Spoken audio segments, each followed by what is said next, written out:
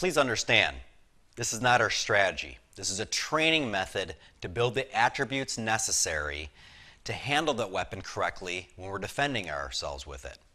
So now we're going to move on to is the actual strategy that we'd use if it would be a weapon on weapons fight. And for this round right here, once again, we're going to be focusing on knife on knife. So what I'm going to do is bring, first of all, Pete out here with two knives. One for him, but also one for me as well. What we're not going to do is we're not going to do a kind of a fighting strategy where he comes on down with the slash and I block. If you can see right here, this may not be the best choice because he can simply pull on out and cut me at the exact same time.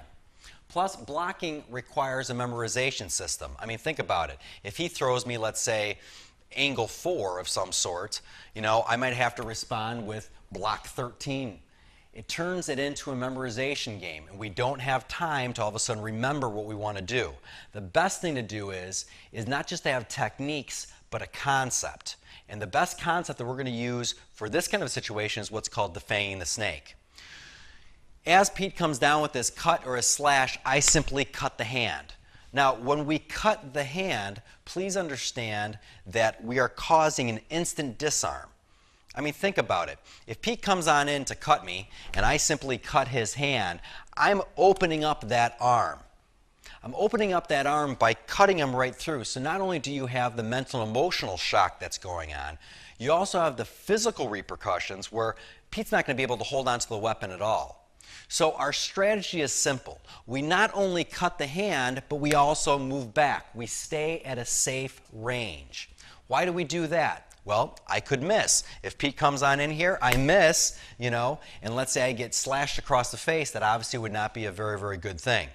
So by moving back and cutting the hand, I keep myself at a safe distance, but I also put in the technique that's going to disarm him. Now, it's really easy to start focusing on the techniques here and start thinking about, okay, would I go here for this angle or this for this angle? Think of it this way. Keep it simple. Focus on the concept. Simply cut the hand. And please understand that when I say cut the hand, it's more of a general term. Anything from the elbow on down would be fair game and is also going to give us the result that we want. So whether Pete is feeding from this angle, or this angle, or this angle, all of it's the exact same. I'm still cutting the hand. I don't have to think, okay, let's see. If it's at this angle, I do this kind of a block, and if it's from this angle, I do this kind of a block. Once again, it's something that I think traditional martial arts probably has not given us the right kind of mentality to think about weapons fighting. We now would all of a sudden have to think of a block for every single kind of an angle that would come on down. Not only that, but also every single kind of a weapon. I mean, if he would change weapons, then we would have to change the strategy, and that's not what we want. We want simplicity. So the first drill that we're going to do to practice this defanging the snake kind of technique is what's called a 3-and-3 drill. What's going to happen is that Pete's going to come on in. He's going to feed 3 angles, any 3 angles he wants. Paul's going to respond by cutting and moving back, cutting, moving back, cutting, moving back. But then Paul's going to feed back his 3 angles as well. And what this is going to create is just a simple situation where both people are going to be able to practice this simple technique. Guys, 3-and-3 drill.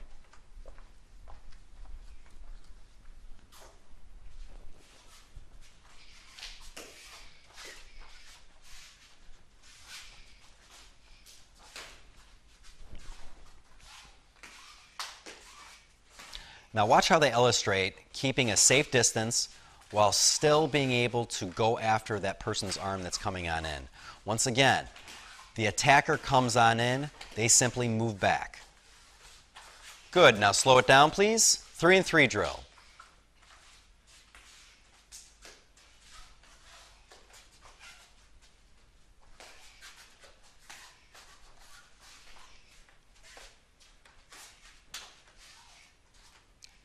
Time.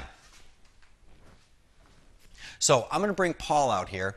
Pete's going to feed him, and you're seeing these guys move around, and Paul's simply going to move back while defanging the snake. Paul?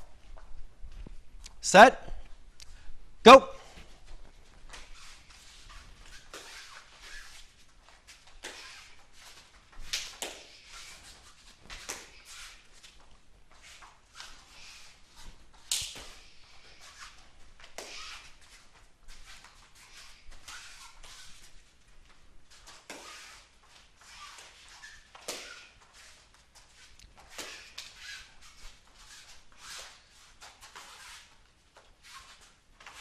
Time.